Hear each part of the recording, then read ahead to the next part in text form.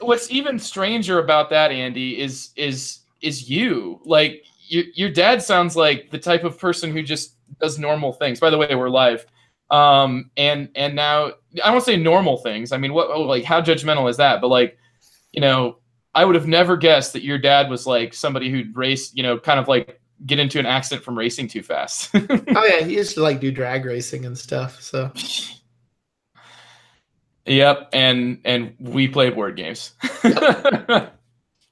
I'm a nerd. Well, you're among friends here. You're preaching to the choir. Yeah. So I don't know. Dennis and Jeans just produce oddness. Period. It's just the direction the oddness takes. Yeah. I don't want to be like relegated as even being a nerd. I sort of like reject any label. I don't know. I'm only okay with labels I assign to people. Or you could be that, like that one host on Fox News who said, "I'm a millennial. We don't accept labels." Yeah, actually, in a weird situation, I feel like I don't know the context it's in, so maybe I should just. No, the funny part is that she said, "I'm a millennial," which is a label. Oh, okay. Yeah. It is, but I mean, like, I don't know. I feel like being a millennial is a label that's like, I was born in the 50s. Is that a label, Andy? I was born in the 50s. Yeah, it's called old. That's a label you're assigning, but like, I don't know. Like, being a millennial is like, I was born this time, I mean, there's transitions, though, between the generations and stuff. It's interesting. We recently saw a play at the Civic Center that seemed to be about sort of the transitioning from baby boomers to Generation X and Y and millennials. So I feel like my old man stories are going to be like, I remember days when I had to get up to turn the channel.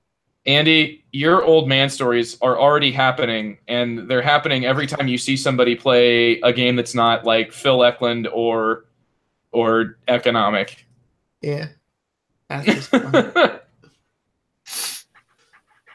All right, well, we'll go ahead and get this kicked off here, Trent. I see your, I kind of can't. Oh, the seventh continent or the seventh incontinence. Are you having issues, Trent? No, but seventh continent is. Oh boy. Uh-oh. If it causes incontinence, I don't want anything to do with it. I have enough problems in that department. Just wear an outfit, and you'll be fine. I mean, seriously, like, it's not that big of a deal. I accept you, Trent. Anyway. Depends. Yeah, it doesn't depend. It doesn't depend, Andy. Depends or no depends. Yes. Good stuff. It depends. When astronauts wear them, they're called maximum absorbency garments. Well, I say the astronauts ones are probably much more comfortable than depends. One of the most entertaining pieces of criticism I ever read was a guy who was testing adult diapers, rating them once against the other, and what he found was it was hilarious, probably the most humorous thing I've ever read. But he found that the American brands of adult diaper are largely being sold to and purchased by like nursing homes, and so they're like quantity over quality by far.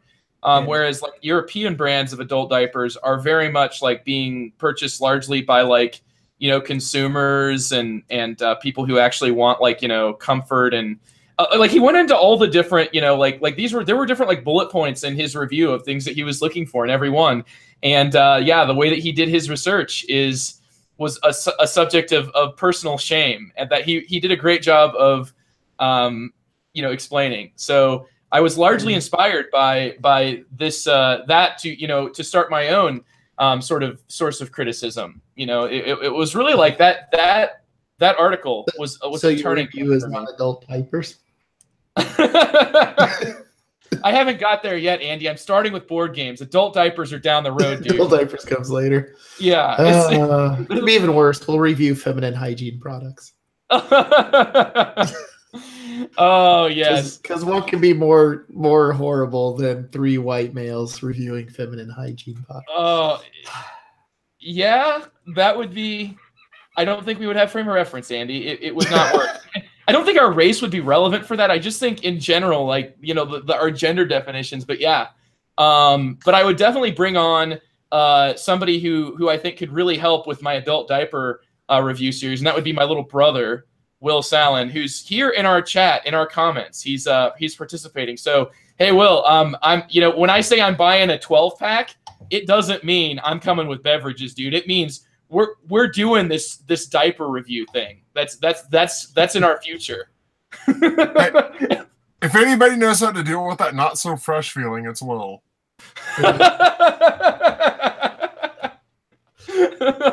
Oh yeah. Well, it just, you know, it will really be up to the product, though. That's what it's, you know, we're just the vehicles. We're just the channels. I'm gonna stop, man. This is a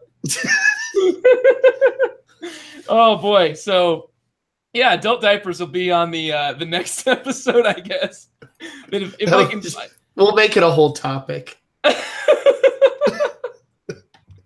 With just all, it'll be a bunch of board games to adult diapers metaphors. So Will Sallin joined us here in the chat. He's my little brother. So thanks for being here, Will. We've also got Paul from our local gaming group, who I hope is feeling better. He's boy, he has been through the ringer, it sounds like, with health, and this the good old snows of April have not been helping with that, as we've been dealing with here in Iowa. It is just ridiculous, the nasty weather, and I feel bad for all my students. I really do. I honestly, I mean, I feel bad that after 5 solid days of no snow days, no snow delays, nothing, we get hit with like the most disgusting 3-day or like 2.5 days of weather for this weekend, like Friday evening all the way into Sunday night.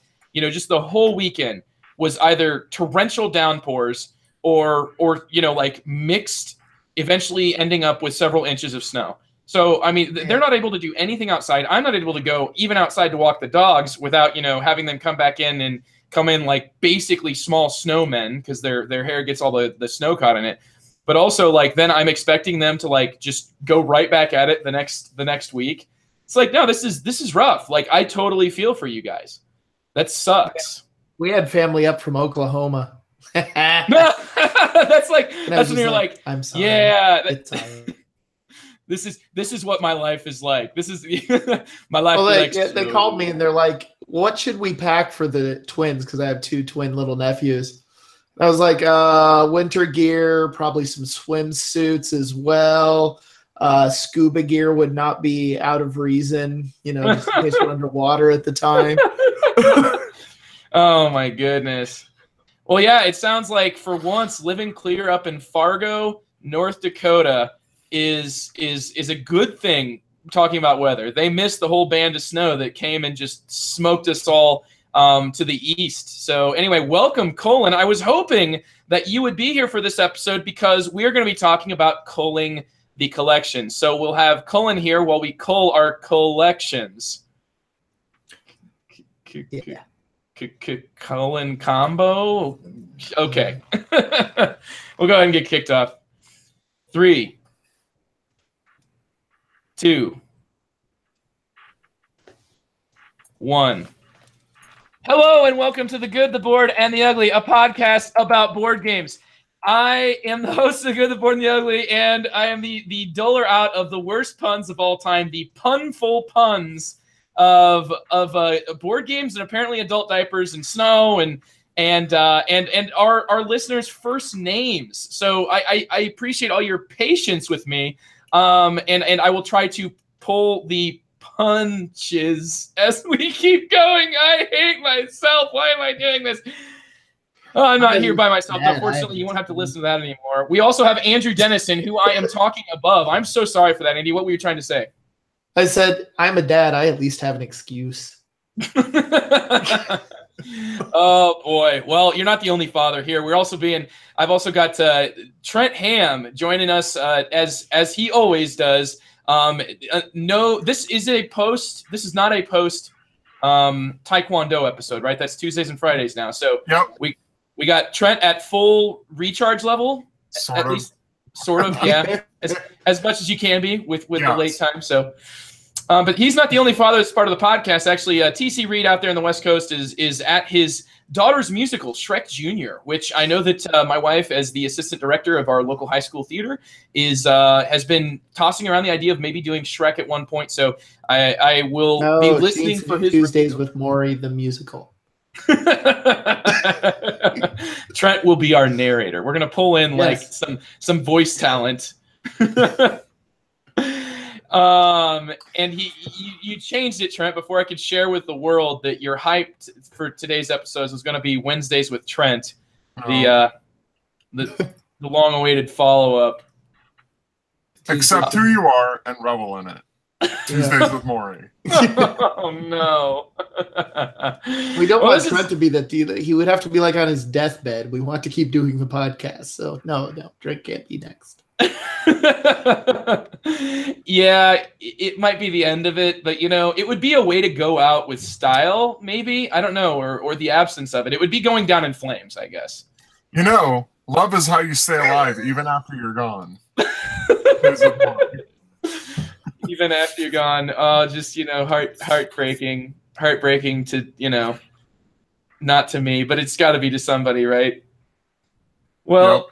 We talk about board games, when we're not quoting Tuesdays with Maury's or coming up with absolutely agonizing, antagonizing alliteration. So, which is apparently the way that I'm describing this hosting of today's episode. We're going to be talking about culling our game collections. That means how do we pick what games go into our collection, and how do we after we have started to bulge. In terms of being able to just struggle finding space for our games, what do you do when you go through and decide, which of your games to keep and which ones not to keep? So Trent has a lot of experience, having had a collection that's lasted for decades, and Andy, on the other hand, is the recent game collection culler, even though that doesn't happen very often for him. He just actually got rid of a game last night. So and I watched the transaction. If he tries to I've got evidence, eyewitness testimony. Not good. And I am going to be he's not good. Yeah, it doesn't feel. This episode I would say the sort of like the caller in, that person who's like, I've got a problem. Like, dear Cheryl, I have too many games. What can I do? And yeah, it's going to come out that I should probably have my credit card taken from me and kept in a locked vault where I can't grab it, because I have a difficult time keeping from. As soon as something inspires me, I'm like, ooh.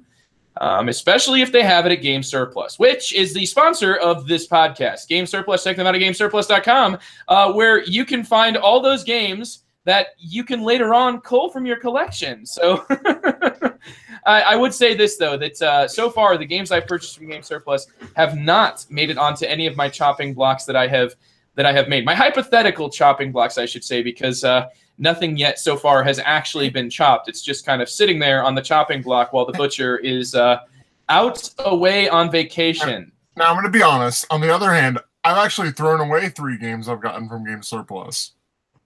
Thrown away in the garbage? Yeah, because they were the exit. Oh my God. Okay, this is how bad of a problem I have. I still haven't thrown those away. I'm keeping them on a shelf. Okay, that's pretty bad. That's pretty bad. Yeah, they're literally just those games exited your collection. Oh, they had. Yeah, Andy, thank you. Thank you. Right now, you just took that spotlight from me, and I appreciate it because I was starting to get nervous. But yeah, I still have those exit games. And I think it's because I'm like, I want to still do maybe like a review or something. That's what I'm hanging on to it for. But, at some point, like, when is enough, right? When is enough? And I agree with your decision, Trent. I need to have the strength. So, I guess just like my parents, as my little brother here in the chat, my parents have had that struggle. And yeah, okay, that's it, guys. Tomorrow you're just going to be like, you're going to look at our next recording, and it's just going to be an empty room, and I'm going to be like, I got rid of them all. I got rid of them all. See, that's what happens when you let me organize things. Be like, my wife's like, you threw away a family heirloom. I'm like, no one was using it. Yeah. Oh, and I've been in that situation, so really, like, it's very hypocritical of me to not especially the destructible games. Like, what's wrong with me? Certainly not just that, as you'll find out as we keep you going. You haven't unlocked all their secrets. Unlocked. I haven't unlocked the secrets of Mystery at Stargazer's Manor, so I could exit the deckscape. No, it just ends there. So, well, let's go ahead and kick it off with reviews before we just start our topic right from the top. We are. Oh boy, the chat is a fun place to be, and I hope that listeners out there know we are recording on an off night, and I'm just so happy to see that our community is here to support us. So, and it's nice to see. I mean, probably tonight works better for some people. Good to see you there, Norm, as well. Yeah, and Norm tells me make more shelves, which has kind of been my strategy so far. That's my excuse is I use those games at school. That's why they're stored at school, because they're part of my game group games, right? Oh boy. Let's go ahead and kick things off with reviews. And first, we'll start off with you, Trent, because your review is kind of I think you're going to have a little bit of pride seeping into this this discussion. Yes. I'm going to, instead of reviewing a specific game, I want to talk about an experience of going to a Legend of the Five Rings tournament. I went with my son to a fairly large tournament in Des Moines. There was a roughly 20 people there, if I recall correctly. I don't remember the exact number. There was going to be quite a few more, but as Joe mentioned earlier, that we had a lot of snow in the area this weekend, and it kept some people away. We still got almost 20 people there. And my son and I went down there, and we had a great time. I learned a few things about L5R when I was playing, and it was just a great experience. The community's really friendly and everything. The thing is, I wanted to report this much. My son did better than I did. He had a much better record than I did at this tournament. I did not do well. And part of that reason was I changed my deck radically like the night before the tournament. That's not the first time you've done that in a competitive game, Trent. I think I've seen you do that before. Yeah, I just altered everything and built something completely different the night before the tournament and took it down there, and I only won one game the whole time. So, yeah, it was pretty bad. What I really learned about L5R, like especially preparing and playing at this tournament, is that the game is very, very decision-rich. There is decisions nonstop in this, and there's a lot of things to notice and pay attention to. I think it is the most cognitively heavy of the LCGs, and I played literally all of them. I think it is the hardest one to do well at. I think it relies more on the player making good choices than any of them. Other than maybe Netrunner early on. Netrunner might have been close, but as it evolved, it moved away from that, sadly. The only real complaint about it I have is the games can go on overly long. It can go kind of long if the players are really balanced and both players are getting a remotely decent draw off their deck. Games can go on a fair amount of time, but that's really about a fair amount of time. I mean, what is the tournament clock? 60 minutes. Oh, okay. Did a lot of games get cut off by that? Some did, some didn't. I would say the most were done before the clock. Okay. Most of them. I would say on average they were finishing probably around 40 to 45 minutes. Some of them were quite a bit shorter. There's, I don't want to say a combo deck that's fairly popular, but there's one that can win fairly quickly. It just charges in really fast. And if you're not prepared for that, you can just get steamrolled. I'm thinking of a particular Lion deck that someone was playing, if anyone plays it. But it's a very enjoyable game. The thing I really enjoy most about it is one, because it's a game I've really bonded with my son over a lot. That's great. There's a good, nice community locally for it. It's the biggest tournament I've been to in the local area for an LCG, I think, ever. And I've been to, for several of the LCGs, I've been to tournaments, and this is probably, I mean, in terms of local support, L5R seems really healthy. And I really enjoy it because of the amount of decisions, and I feel like it has a lot more to do with the player than anything else. You're rewarded for prepping for these events. You're rewarded for playing a lot because you feel yourself really getting better. And it doesn't feel like a game that's completely decided by luck, as I often feel Magic is. I feel like there's a little luck in this, but it's a lot less than Magic. And so I enjoy it, highly recommend it. And I'm sure TC would be here completely agreeing with me if he was here. It's just a really fun game. It's given me a chance to bond with my son. It's a game I would happily play with anybody. Legend of the Five Rings. It's great. Well, sweet, dude. I'm glad that you had such a great time, and I'm glad to see that there's still a community supporting it. And I do think that, the fact that it's taking place in a little bit more of a population center than I mean, still not exactly a big city by any stretch of the word, but getting more people in the potential pool is nice to be able to draw from. Also, it's good to see this continue because I hadn't heard much about L5R. I felt like, they made some interesting decisions in terms of how they release the expansion packs where it's like one a week for like 6 weeks, right? Yes.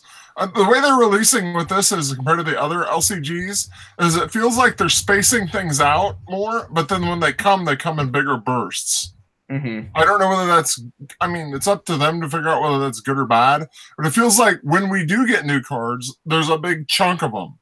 But there's bigger gaps between the card releases. Sure. Does it start to look more like Magic at that point? Because, that's what you've got like with the card releases when how many 100 cards get released all at the same time. Yeah, I think when they do a big cycle at once or have a clan pack at once, it does almost feel like a Magic expansion. But, it's an LCG, which means you just buy the pack and you have all the cards. There's no, like, booster hunting or anything like that. So, it does feel like, when this first cycle...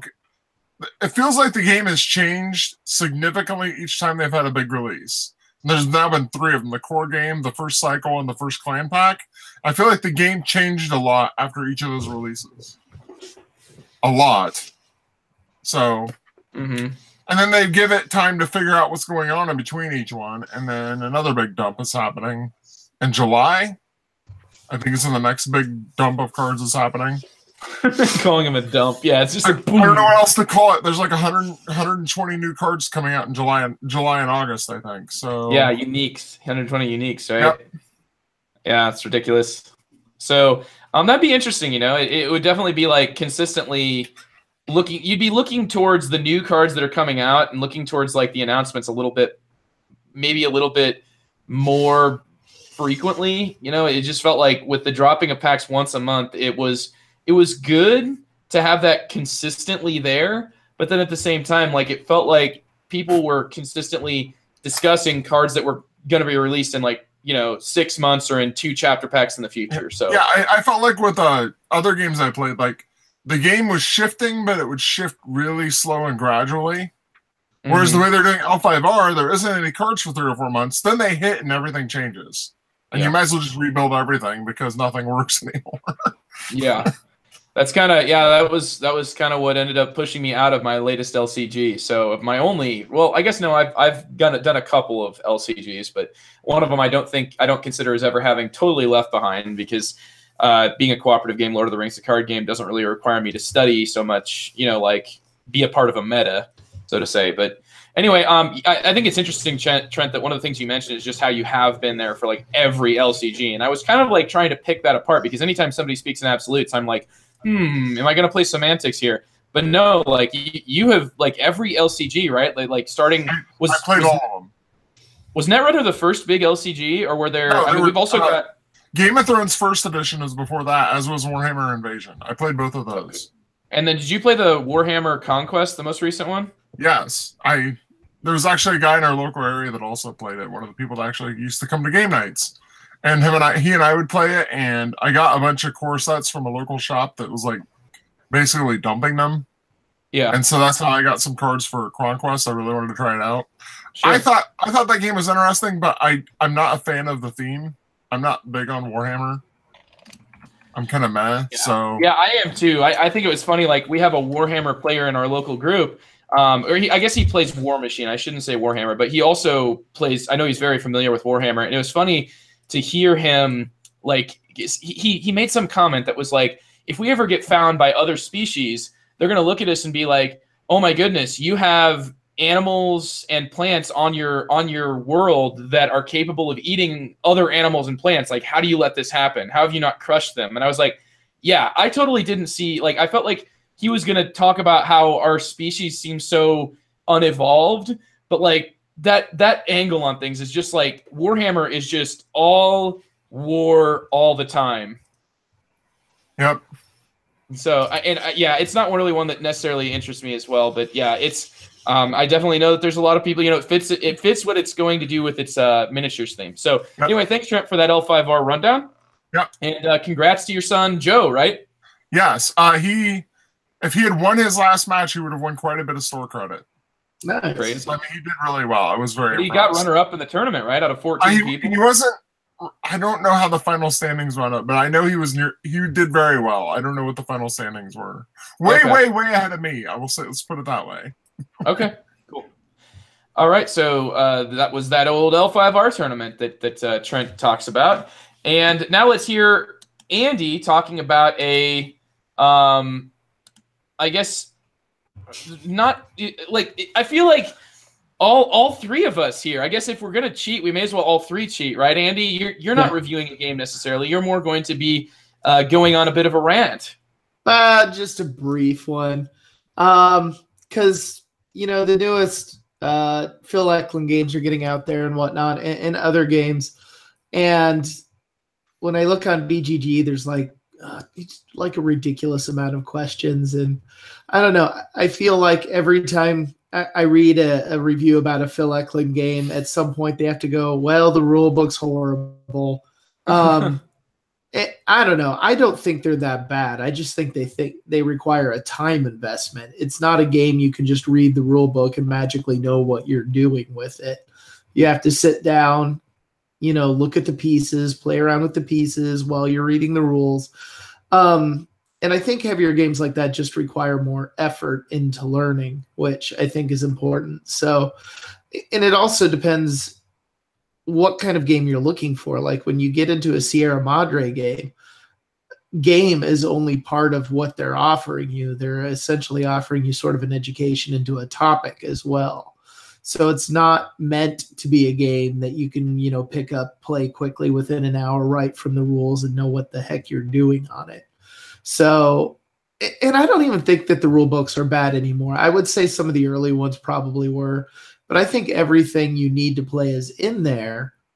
It's just that you have to walk through the game, move the pieces while you're learning it. You just can't read a rule book, dump everything on the table at game night and it's all going to run smoothly. It just won't. So you're going to have to put in some of your due diligence. But I don't think that necessarily means the rule books themselves are bad. I think they're written in a style much like a war game rule book. It's very procedural, very technical writing kind of style. And that's going to just take a little bit more work to look at. So I guess I'm just throwing it out there because I just fundamentally disagree that that's a bad rule book because it doesn't baby step your way through everything. Okay, I'm going to hop in here because I have a lot of thoughts on this. I think that the Phil Eklund style rulebook and GMT style rulebooks are absolutely fantastic for reference once you know how to play the game. Yeah. They're really bad for learning how to play the game because they don't really explain the big picture anywhere. Right. I mean, you've got to either have someone teach you the game or invest a lot of yourself to learn those games.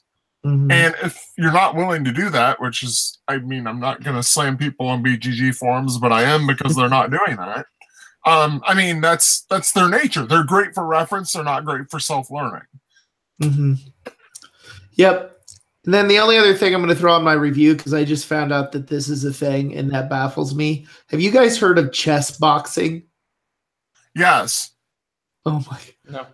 Yeah, chess boxing. Apparently what happens is they play a chess game and then a bell will ring and they have to put on boxing gloves and jump into a boxing ring and just beat the living crap out of each other for 2 minutes. And then the bell will ring and then they have to go back to playing chess after they've smashed each other's faces in. And this just goes back and forth for a chess game. Yeah, either you win by KO or you win by winning the chess game.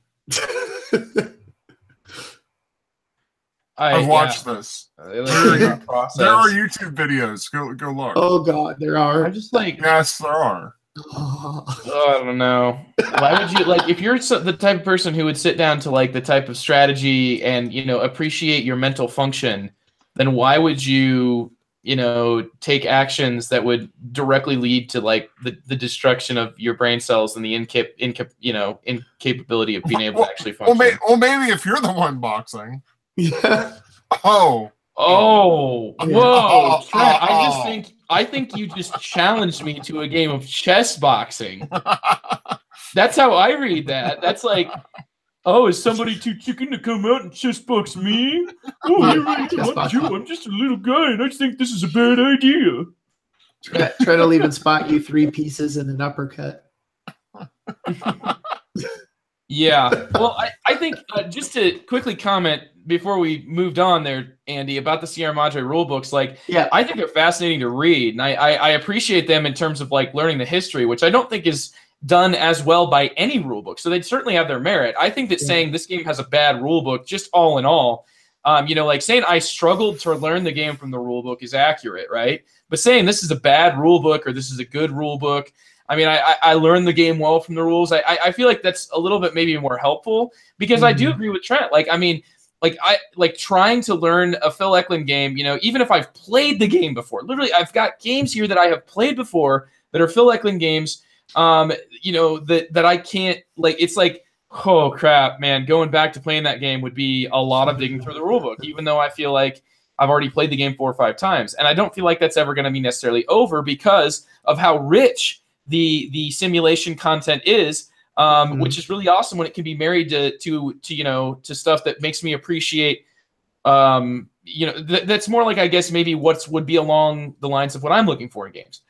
So to me, it's, they're not good or bad rule books. I think that what you guys said is right, is very accurate. It's similar to like a war game rule book, a GMT rule book, where it's very procedural. But I would say that personally, I prefer a Phil Eklund rule book because it's like you take that GMT rule book and actually add flavor to it, and more than just like, sort of grins and inside references and jokes that for people that already understand it. Like, it literally teaches you about the time period, which I think is something else to be said that I don't necessarily learn about in any other type of rule book. But that's the it's thing. tough to play them from. You can't say, Andy, that you learn them easy because I've seen you learn a game from like. No. I'm not saying it's easy. I'm saying it's worth the investment, and then it's going to require that. The other thing is for you. I mean, honestly, dude, I can't see without having a group that would be really excited by it. If I was the one pushing it, I don't see it as being something I could continue to push onto people as they lost interest. Because it takes so much effort and investment, and I love the games. But I think so much of that is because I have you guys around to bounce them off of. Right. Well, and the other thing with them is that can mess with some people is, and I've kind of learned this about Phil Eklund over time as well, is that the vocabulary used is really important. Because the game essentially is an educational game for an adult, it's not necessarily just about the gameplay. It's trying to get across the topic. So, for example, if you're doing BIOS Genesis, you have a colored disc. Depending on where that colored disc is sitting, it has different terms to it. It's a catalyst, or it's an enzyme, or it's something else, because there's specific things they're trying to convey with that information. And it's not just like move disc here, this disc does this, Anyway, that's enough. I just want to get that. I agree, dude. They want you to understand, like, when you move that disc, what you're doing. It is right. It's cool. You got to know what you're getting into with those games, and I think kind of as the heavy game world increases, and there's this weird Venn diagram overlap with heavy gamers and Phil Eklund games, I found that people are getting into them and not realizing. Like, they're just hearing people like me are going, oh, these Phil Eklund games are awesome. And then they kind of jump into it, not realizing kind of what they've taken on. Yeah. Well, and I agree. Like, whereas like a Euro rulebook would like strip all of that out of it, to try to make the game accessible and easy to learn. And at the core of it, you've got gameplay. Whereas, Phil Eklund has got some games with amazing gameplay, but at its core, his real, his commitment is to the historical accuracy of it and the way that the game systems represent it, which, is something to applaud and something to appreciate, and definitely something that many people really appreciate, and you too, Andy. So, and not just history, but all different aspects. So, yeah, I appreciate the perspective that you take on it, but I also do think that the frustrations should be something that we don't downplay because people need to know what they're getting into.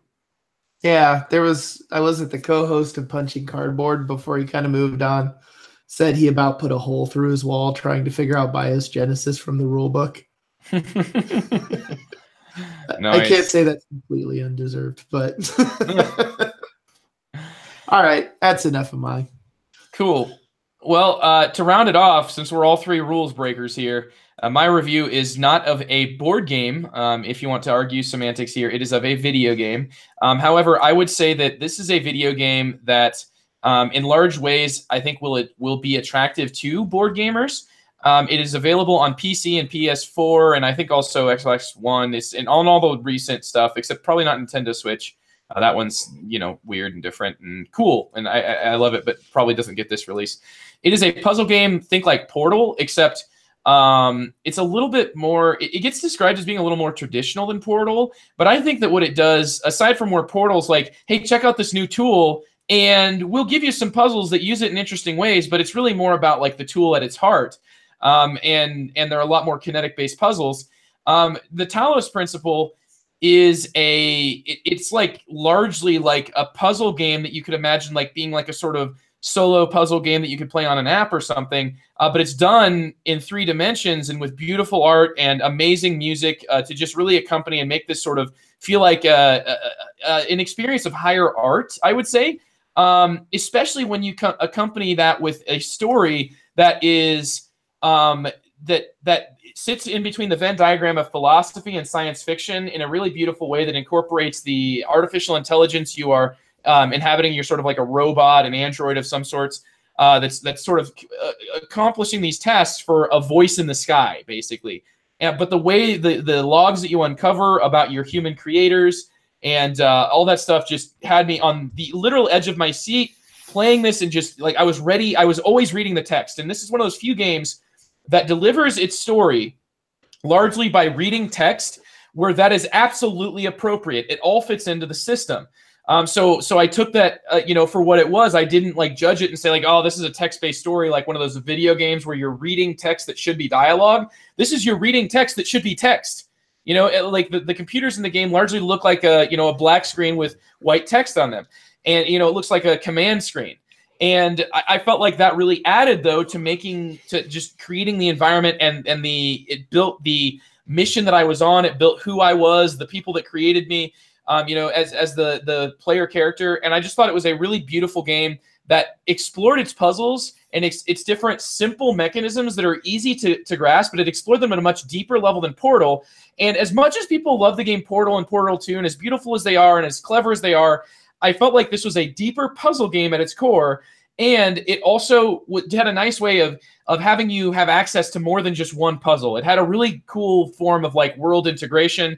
The expansion content was just absolutely beautiful, and how it was a real exploration of community message boards and the way that this sort of develops in an AI environment where it's essentially everything is constructed by the human creators, but there are all these AIs that sort of behave in a message board environment, and you just see it really interesting. Continues that sort of exploration of artificial characters that are like like publishing articles for other AIs to read that are about like how humans would eat food. And how like humans, all the things that humans did, because the idea of food is so foreign to an artificial intelligence. So it was interesting, beautiful story, something that I am sad that is kind of now something that I've completed, though there is all sorts of challenges. They would be ones where I'd have to look up online because, they were just that right, perfect level of challenge. I thought it was a really beautiful game, and I highly recommend it, especially if you're a fan of puzzles and solo games. The Talos Principle is a beautiful video game technically, but one that I think has a lot of shared lineage with just a very clever puzzler in general. Have you guys ever had a chance to approach this one? I have it on my iPad as a 2-play. I have not gotten to it yet. I didn't know it was even an iPad thing, man. Talos Principle. Principle. It came out on iPad not that long ago. I've never played it. Highly, highly recommend it. So that's my review, which is the review of a video game, not a board game. So totally cheating, but we will finally make this a podcast about board games when we start talking about culling things from our collection. So how do we decide what to get rid of? I'm going to let Trent start this one off because Trent's done this before. You're the expert. Okay, so I guess I can't talk for what everybody does, but for me, what happened?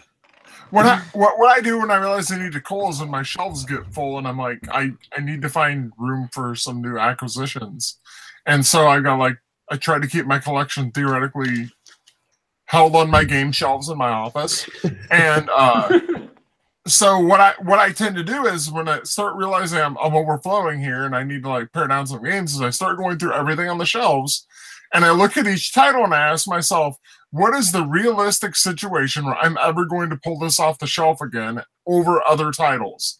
Is there really a real situation where that's going to happen? It doesn't matter how much I love the game and I think, oh, I love it. Am I really going to pull this off the shelf again in the next 5 years in a realistic situation? And no matter how much I love it, if the answer is no, I pull it off and put it in a trade pile. And when everything's in a trade pile, I tend to take a lot of games down to a local game store near me that has a used game shelf where you can put games on it and they will basically sell them for you and give you 90% of what they sell for in store credit. And some other ones that might be specifically valuable and not really work for that, like things that are out of print or things that are really niche, I go on like Board Game Geek and sell them there. And that's just what I do. And when I purge, I usually purge so that there's a fair amount of empty space on my shelves. I keep going through and thinking about it that way. So then I don't have to worry about it for several months and I can fill it back up and not worry about it. And that's usually because I have a ton of store credit at that point. And I also, in addition to that, I still have a ton of vintage Magic cards that I occasionally sell for board games. So that's my hobby. Yeah. No, I mean that's how you're able to fuel, your board gaming addiction. There's a question from our comments here. What is the hardest decision to trade you have ever made?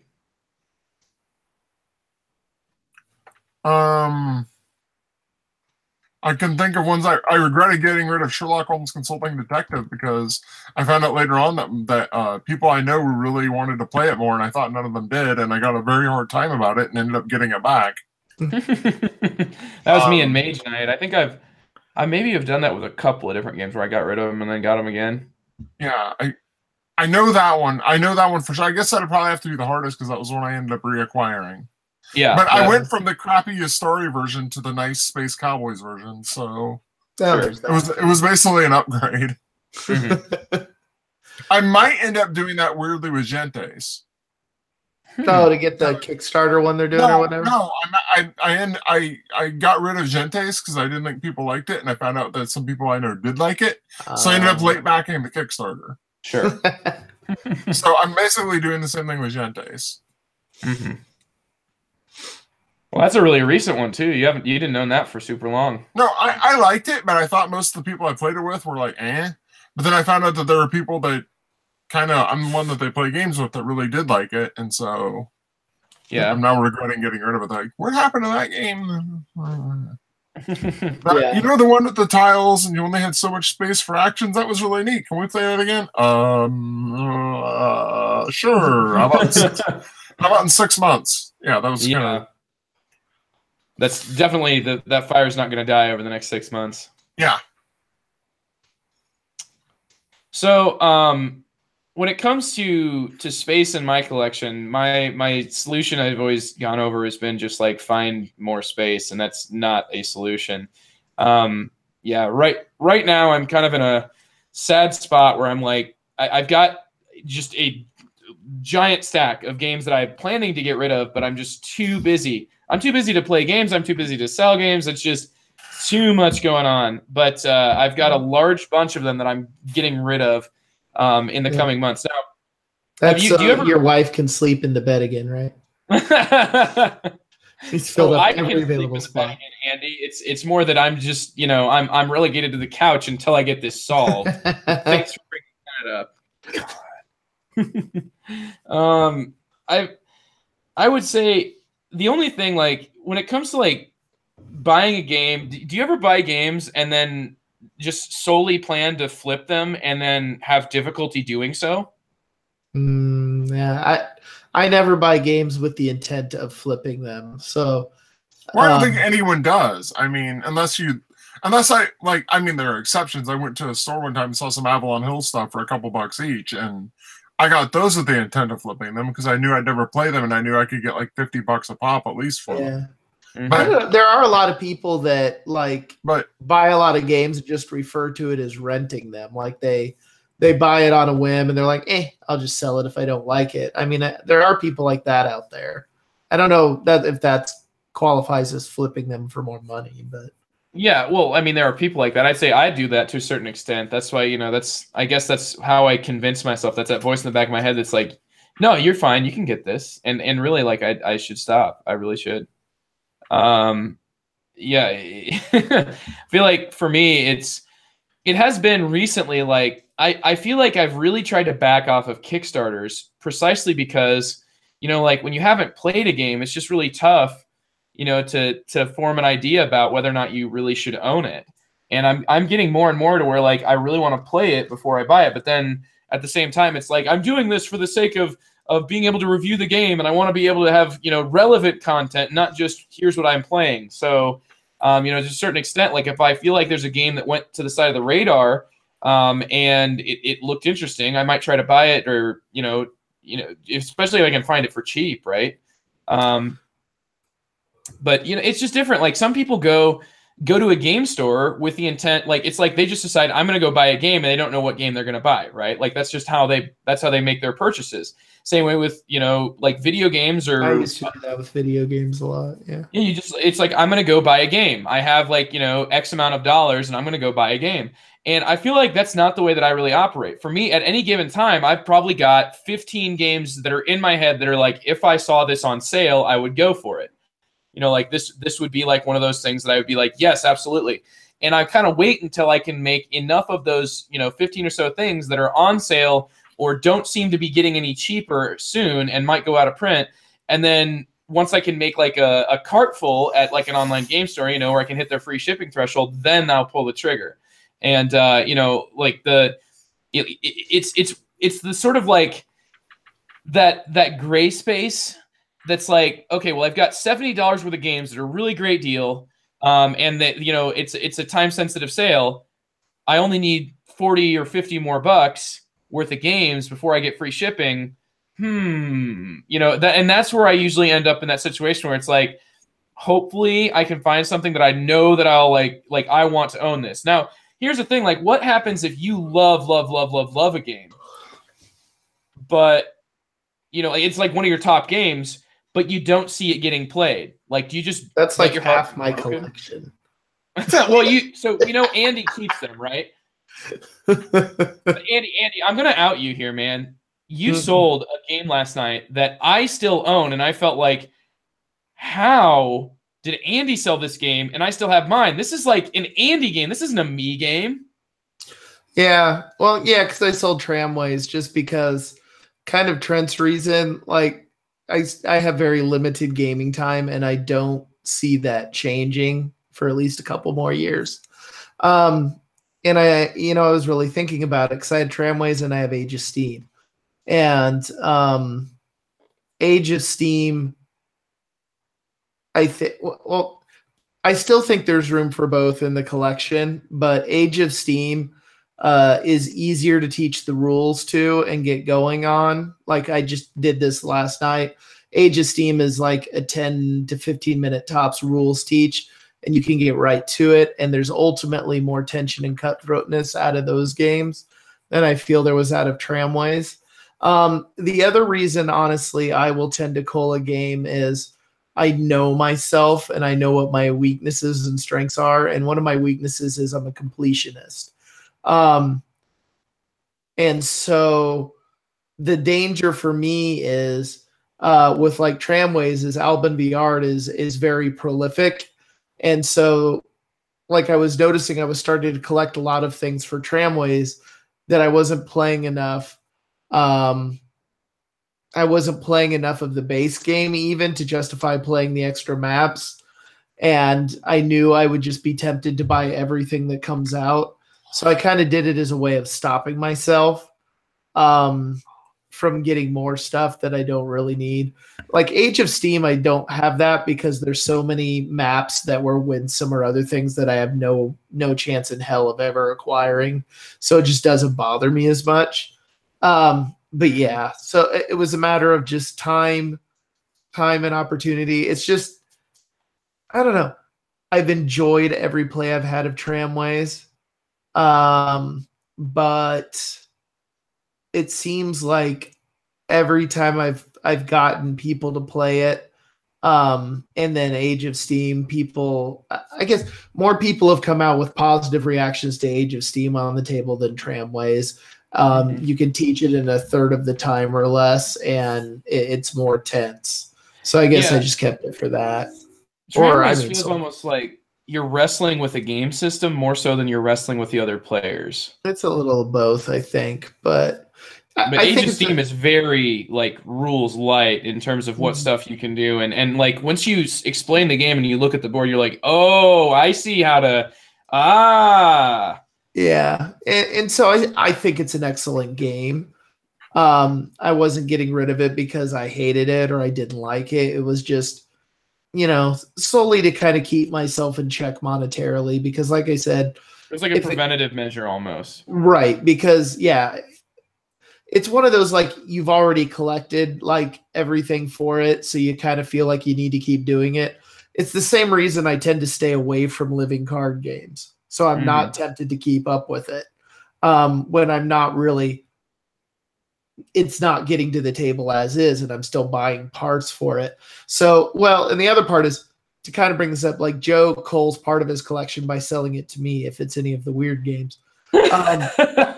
So I had Small City and I had Tramways, and I guess I just kind of looked at them and I'm like, I don't want to be tempted to keep buying stuff for both of these. Yeah. And Tramways is close enough to Age of Steam, and Small City is different enough for both, that I decided I'm going to keep Small City, get rid of Tramways, keep Age of Steam. Plus, there's multiple people that have Tramways in the group. Yeah, exactly. That's everything. That was another thing. For the time being, because I mean, I had a very similar reaction to what you're saying, Andy. Only I thought that for me, let's put it like this: I thought there was more space in your collection and in your interests for it than there even was in mine. Because like to hear what you're saying and to have that ring true, like this is more your wheelhouse than mine.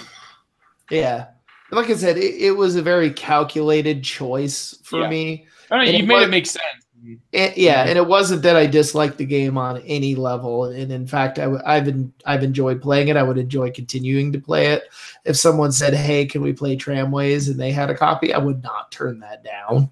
Yeah, I mean, you can play like Age of Steam maps that are designed by Albin Viard too. So I mean, he's consistently like at additional content. He's one of the people who just keeps that game alive, and it's really a letter to the Martin Wallace, to like that sort of the difficult decisions you make in a deck building game.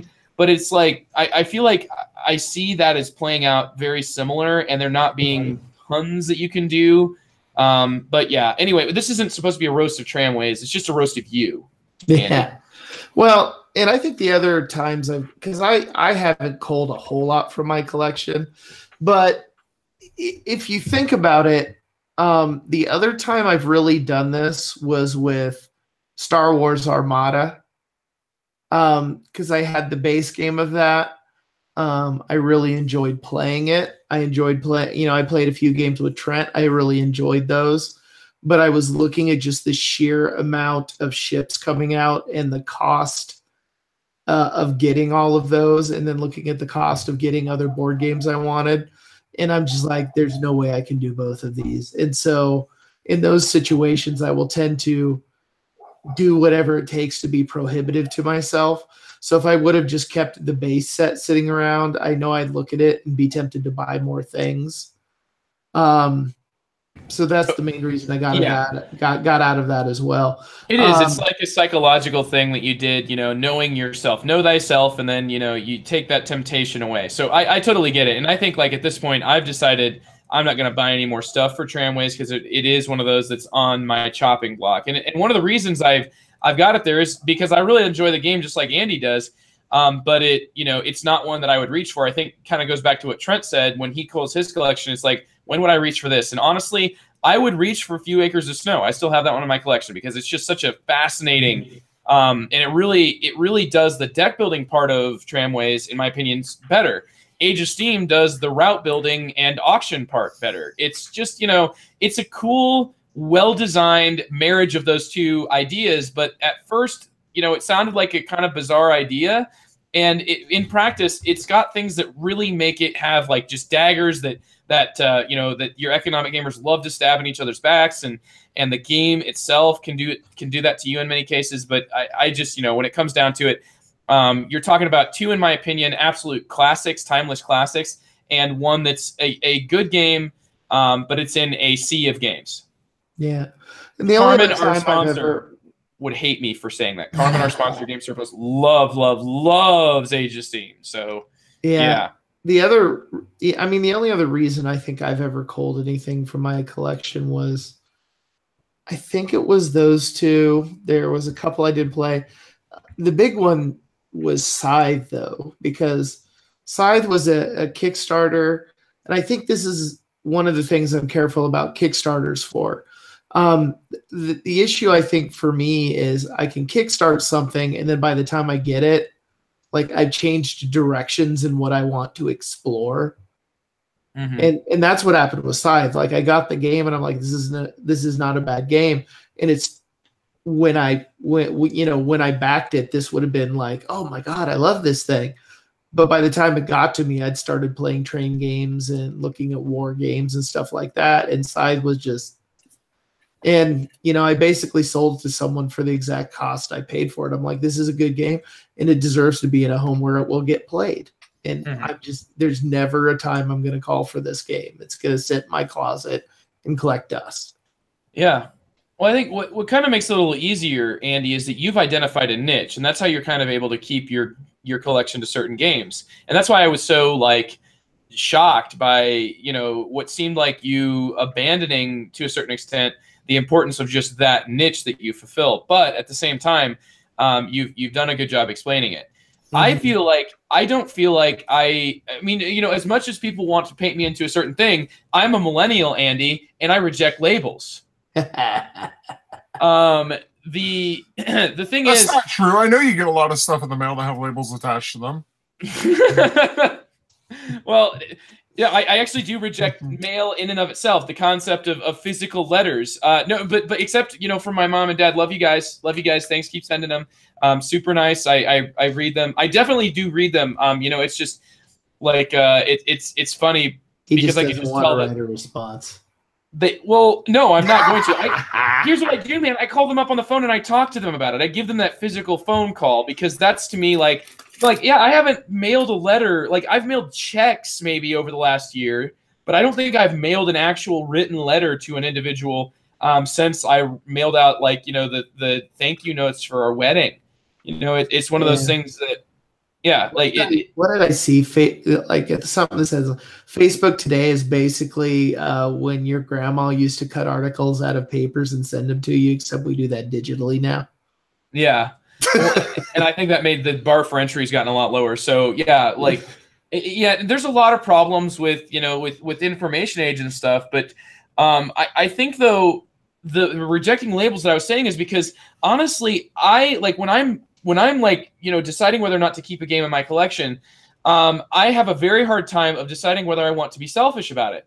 Because, I could be entertained by a game, but what I feel like I'm thinking about more than anything else is, like you guys mentioned, the people that I play this with. And if the issue with me, though, is that I feel like so frequently I can appreciate just about any type of game and be willing to own any type of game. It's not so much the type that's distinguishing. It's just whether or not I feel like it's a great example of the specific type. And I do kind of have to enjoy or appreciate that type of game, right? There's certain ones that I still would draw the line at, but I still feel like that area is such a subset, right? At last night at our game night, we had a group that was playing Kingdom Death Monster, right? And I just don't have any real interest because it's the cost is so high. The amount of effort that you'd have to put in just to assembling the game, Andy, I feel like that would be one way in which you'd have some overlap with your Kingdom Death Monster people, is that the amount of time they spend outside of the game having to prepare for the game is immense. painting and stuff like that. I'm just waiting for you to get into that, Andy. You know, we just need an economic game with miniatures that you don't just you know, universally pan and reject and say, give me wooden discs. Yeah. Well, okay, so I have wooden discs don't degrade women as bad as those minis do. Yeah. There. I'm not going to argue with that, man. That's that game that does it for sure. But yeah, there's definitely some pretty poor portrayals of women in those games. Trent, what were you going to say? I have 2 issues that really make me struggle with my culling strategy, and I thought it'd be worth mentioning them right now. The first issue I have is I have to. It's easy for me to try to talk myself into a scenario in which I think I'll play a game again, but it's really never going to happen. Yeah. Like, I'll visualize, oh, I'll play this with my kids in a few years. That's really hard for me to tell that that's actually going to be accurate in any way, shape, or form. That's mostly in the wishful thinking category. I mean, honestly, I think I'm going to play some game. I think my oldest son is a gamer. I really do.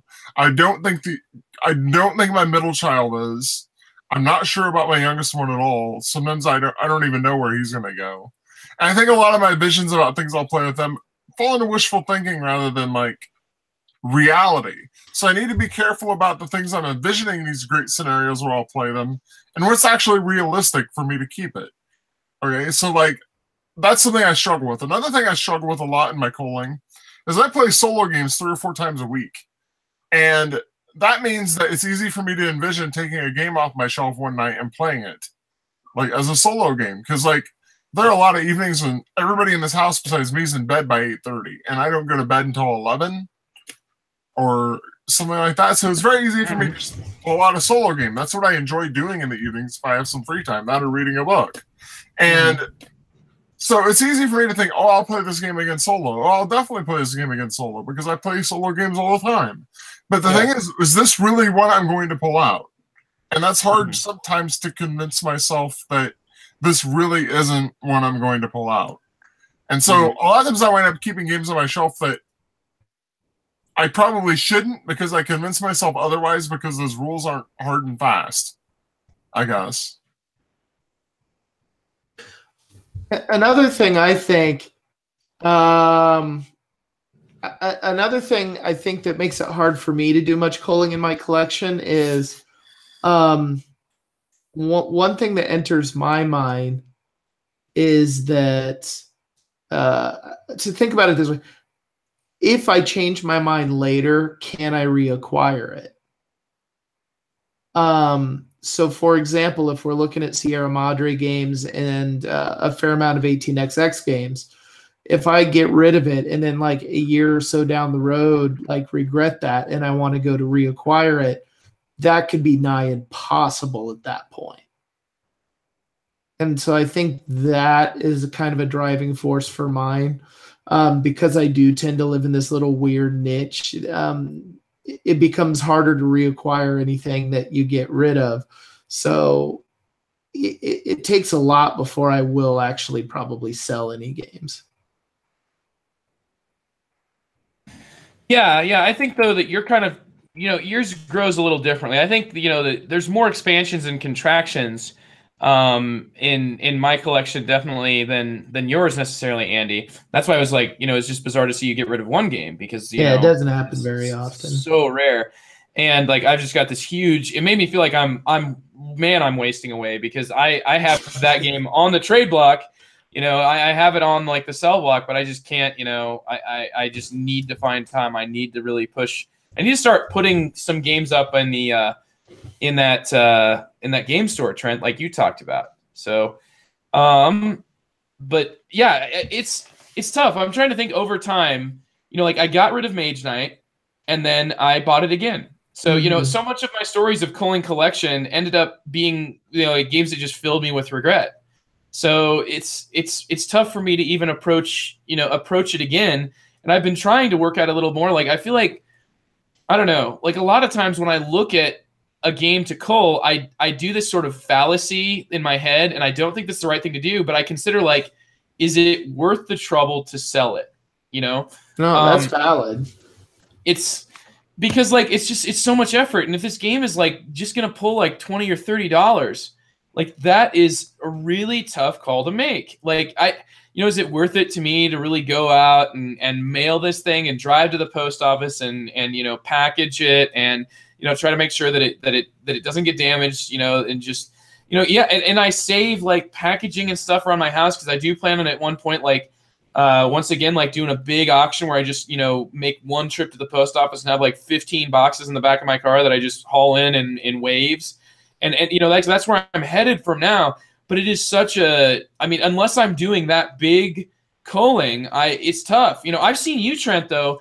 You will have games that I've seen you dump a lot of games at once to like kind of the local group for extremely cheap prices, like basically giving them away prices.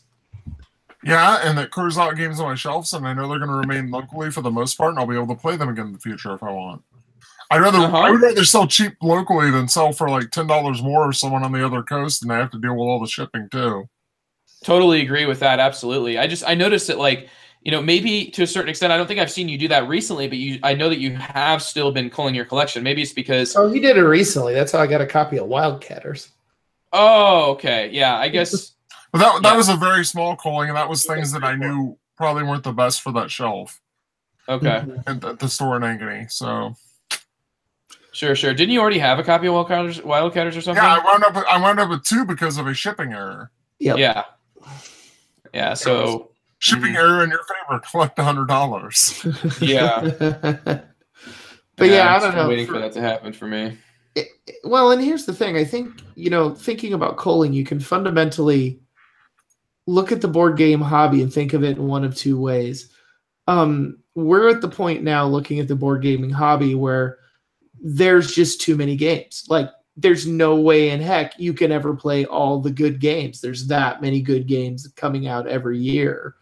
And so really, if you're wanting to play a bunch of good games, you've got really 2 choices. Either you do your work, front load it and say, which few of these am I going to buy that I think are most likely to be ones I would keep, or you kind of go the other road and you buy a lot of them with the intention of just trying it out. And if you don't like it, I'm going to sell it. Like I said, people who rent, they just refer to it as renting a board game. But I think there's just so many coming out that if you really want to play a lot of them and not just have a few that you really like, you're going to have to go with one of those 2 strategies.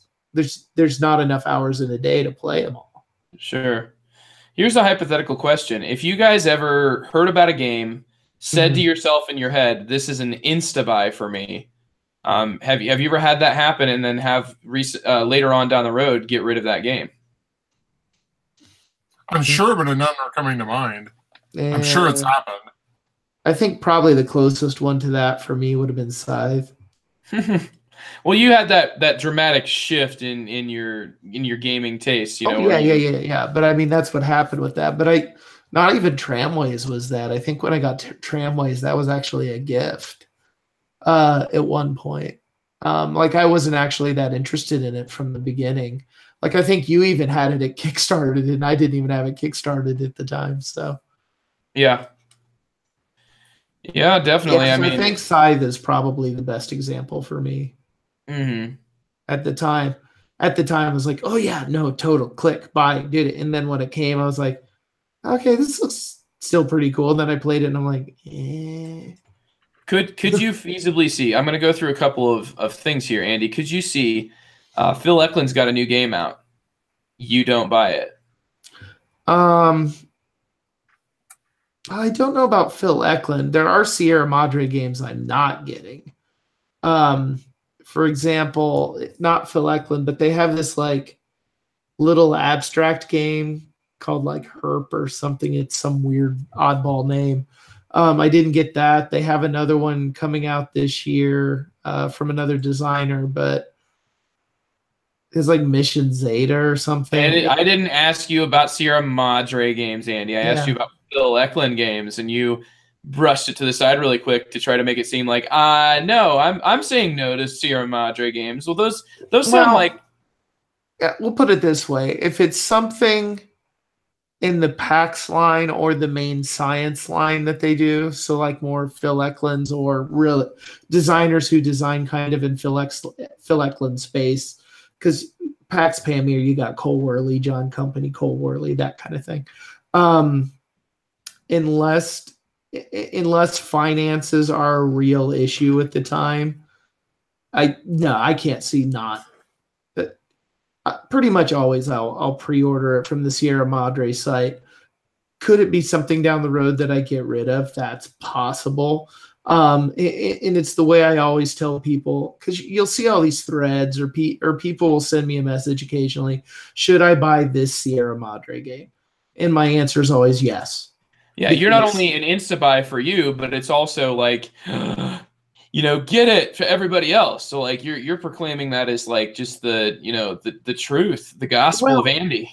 And here's the thing is I even tell them, I'm like, you may hate this game.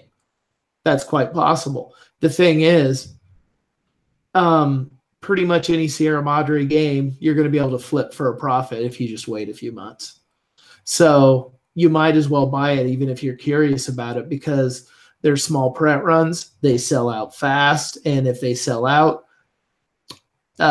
Phil doesn't reprint quickly. So you're going to be waiting years. And so it's better, in my mind, it's better to get them. Now, for me, I'm an oddball. I probably will like it and keep all of them.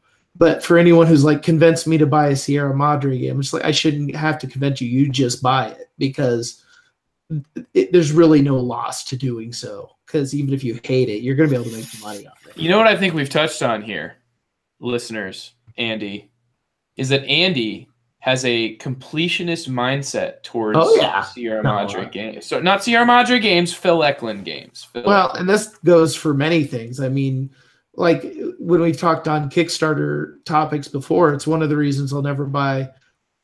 Well, not never, but it's one of the reasons I rarely will buy a Kickstarter game after the Kickstarter. If I look at it and there's exclusives, nope, not even going to do it. I don't think there's a single game designer that has designed more than, say, 10 games that doesn't have at least one game that I don't like, or that that I should be getting rid of, right? I don't think there's a single designer that I'd be like, I want absolutely everything by them, because I know, like, there's certain things that just are not my cup of tea, even by my favorite designer. Well, and the other thing for me, though, I think when it comes to Phil Eklund and Sierra Madre games, is I was kind of late to the company on that. So, if you go way back in the catalog to like the Lords of the Sierra Madre and some of these other ones that were a little more controversial than even his modern games, maybe those I would have hated. I don't know. I came at basically when I got into Phil Eklund games was about the time you're seeing Greenland and I think Premiere. Are you not going to try to track down Lords of the Sierra Madre if you had the ability to get it? Nah, I don't really care. Why not? Because it seems to me like it's like sort of a precursor to Pax Porfiriana. It is, but from what I've heard is it's less of a game, even more closer to a simulation. And the other thing is I'm trying to avoid games that are like right now I'm trying to find old games that are out of print and going to cost like 4 times what they were. So I don't know. Like if it's a good Sierra Madre game, it will get reprinted in the cycle again. And you don't see any Sierra Madre game is ever leaving your collection though. You'd never cull those. It would take a lot to get to that point. I mean, because obviously, like, if we actively play a game a ton, unless we are passively aggressively playing this game to please others, we're going to hang on to that game. I think that just goes to say for any gamer and their collection, like, right, they're not just going to turn around and sell everything without, like, some sort of an anticipated shift in financial situation or, like just, interests, if people feel like they have a new initiative, right? They like the new year came around and they're like, for whatever reason, this is just not working for me anymore. And then, or a lot of times I think it's that more financial, like you get in a pinch and you just have to get rid of even the best games. Mm-hmm. But I feel like so frequently, like now that the Through the Ages app is out, I don't see myself as really wanting to play the physical copy of the game. Now, do you feel that too, Trent? Because I know that you own the physical copy and the game. Andy, do you own both? I own the game, but it's one of those games that for a long time kind of was in my why don't I own this category. Oh, that's an interesting category. That's because that sort of like implies this sort of, like not necessarily that you wanted to play it, but just like you feel like it's part of your identity. It's your collection. Yeah, and there's really about 3 games right now that I think fall into that category. Probably 2 now. Through the Ages would have been one of them, but I think it plays so well digitally that I don't know if I would want to play it analog. Like I probably still would and have a good time, but I don't know if I'd push for it. But I don't probably think I'd right want now to teach anybody, and that would be like the main environment I could see it even getting played in.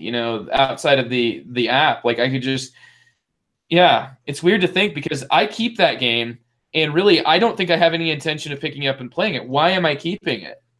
Mm-hmm. Right now, I think the 2 that are the why don't I own it would be Keyflower and Dominant Species. Huh. But it kind of falls into you can't have all the games. So Dominant Species surprises me, actually. I don't know why. I didn't even realize you don't own that, but it's like this sort of, GMT. So representing that crossover, you own other GMT games, but not Dominant. Yeah. Oh, how come? And you use the cop-out of, well, you can't own all of the games, which is just a straight-up cop-out, Andy. That's what it is. I can only buy so many, really. I got to stick to some semblance of a budget. Honestly, I think for Dominant Species, I've only played it enough recently to where I started kind of enjoying it. And I think my taste, I hadn't played it until we played it recently after my taste in games had switched. Yeah. Okay. Yeah, so because you initially played it before the beast had awakened. Exactly. So it was a little more aggressive than I would have liked at that time, but I really enjoyed the last game of it. And that's kind of what put it in that category. Beforehand, it wouldn't have been in that category for me. Yeah. I get what you're saying. And I kind of wonder, to what degree, like, there's so many games that I own that I feel like I would not play them without a person that owns it. Like, for example, I don't see myself as really playing Mage Knight by myself, largely because I want to always be able to play that with somebody. And if I'm playing with somebody, I don't trust myself to enforce the rules well enough. Like, even though I've got 16 plays of Mage Knight, I still don't feel like I want to play it with anybody who's not as experienced in Mage Knight as I am. Not because I don't want to be, because I'll feel impatient, but because, like, I need help, Andy. I'm asking for help while we were playing that game, just to make sure that I'm doing everything right. Yeah, there's a lot of minutia in that, so. Mm-hmm. It's interesting. I mean, like, there's just when I would look at my shelf, to what degree does it want to be something that I look at it, I feel it's a part of my identity. I want to take a deep breath and feel like a sense of inspiration, even if I have no intention of ever picking up a game and getting it played. Even if, like, for example, Taj Mahal, for whatever reason, we're talking about all these Vlada games because, like, he'd be among my top designers for sure, if not my top. But, like, these are games that I would rather play Taj Mahal and, like, the online board game arena implementation than I would play it in person, just simply because unless I found another player who was as experienced where they played 100, 200 games of Taj Mahal, I would feel like I would not be getting much out of that experience in a face-to-face environment, Like, it would just not be there because having those hundreds of games behind me, I feel kind of like that, How about you, Trent? Do you ever feel this way where you've got a game that you're hanging on to, and it's one that you still actively play, but you maybe play it in a digital form, or it's one that, like, you played it so much, you played it just hundreds of times, but to get back to the point where you'd pick it up again, it would be a far reach, but you still hang on to it because it's, like, so near and dear to you? Sure, Settlers, because it's pure nostalgia for a period of my life from about 99 to about 2001. Huh, so you do keep games for nostalgia too. Interesting. That is the one I can really think of. And I guess my box of Magic decks. Like, just random Magic Commander decks. I don't play Commander very often, but I keep that around because it's nostalgia from, like, many, many years in which I played Magic. Mm-hmm. But my binder full of cards that I'm selling, I don't feel that way about. I don't know what the difference is. But other than that, I don't think there's anything I keep just because it's like identity or nostalgia. I'm looking at, I'm trying to think of them, but yeah, I don't have any ideas. That's the only two I can think of off the top of my head. I guess if I went and looked, I could probably come up with some, but when I look at my collection, I see just so many inspiring things, pieces of my history of like little, like almost all, these are all the boxes of my personality that are sitting there and looking back at me. And I remember that I enjoy this part of this game and I enjoy this part of this game. And when I see it, I see so much of, just like things that bring me joy and give me inspiration. And I feel like as an extrovert, I want to share that with other people. And so frequently I pick the wrong people to share it with, and they look at it and they think, dude, you have a problem. and it makes them feel so disconnected, from me, because they're like, whoa, just the idea of being this deep into a hobby is something, that I think is, it's beautiful that this hobby has the depth, just like the games that we love, the hobby itself has the depth to be able to do that, to be able to express, not 4 different elements of your personality, but like your personality in so many different contexts. But is that the function of a game collection? That's a question that only each individual can answer. I mean, I don't see as a necessary thing that your collection be of a certain size or anything like that. It depends what you want out of it. Ultimately, it's your life and what makes you happy. I mean, if it makes you happy to own 3,000 games, as long as you're, not neglecting your finances, retirement, children, or anything, who's to say that's wrong? Or if someone says, nope, I'm going to keep it at 100 and no more, and if I get to 101, one has to leave, that's fine too. I mean, it just depends what it gets out of it for you. I mean, there's for me, there's still times where I'll just kind of look at one in the closet, and there's times I've taken a game out, just kind of looked through the components, reread the rules, and I kind of get happy about that. And so it's worth keeping around for me at that point. So I don't think there's a right way to say, well, and there may be people that are just not going to ever cull their collection, and there's not even anything wrong with that. See, and I think there, Andy, that's a really interesting, like, you're talking about people who are just attached, that develop this bond, like it's all a feeling-based thing. And now, like, the logical part of my brain is what really argues with, like to a certain extent, the hypothetical situation where I bring somebody down here and they look at this collection, they're like, dude, you have a problem. That maybe to a certain extent is the voice in my own head that looks at this and says, shame on you for identifying with this. Shame on you for identifying with this. These are tools. These are tools that are there to help you to build relationships and get closer to other people and to explore things that you don't, explore the people, the things, and the natural and unnatural phenomenon that are in the world, and in art form, just a piece of entertainment to be used and discarded. Especially like the exit games. Like, I have a buddy of mine whose fiance has this collection of DVDs that she clearly identifies with as part of her personality and continues to grow and grow and grow. And I'm unaware of much culling that has ever at any point happened. And when I see, all these different movies, like, I see ones that I'm like, ooh, I wanted to watch that. But it takes a certain amount of keeping up on what's new, the cult of the new, to make that relevant for somebody who's like well-versed in movies, right? Or, you can occasionally find like a piece of nostalgia, but I'm sure that she spends an awful lot of time sitting there with her entire collection, or buying movies for her collection that never really get watched outside of maybe once or twice, where it would have been an easy rental.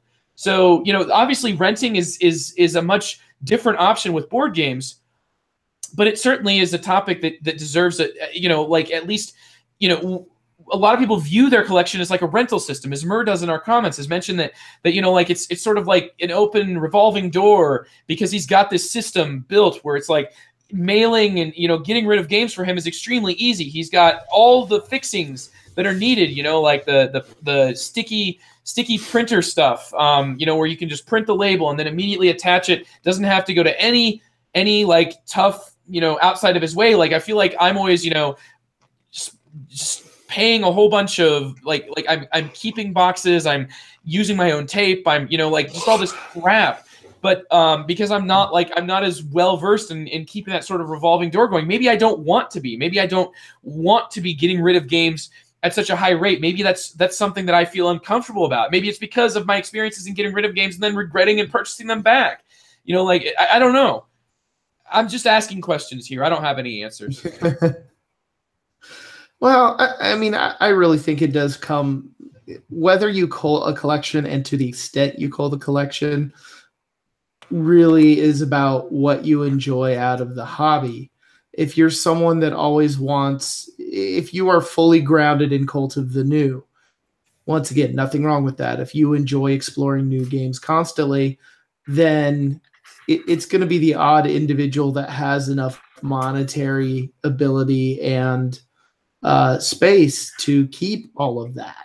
And so that's going to be someone who probably calls their collection, because after they've played it a few times, maybe once, 2, 3 times, they're not interested in that game anymore because it's not new.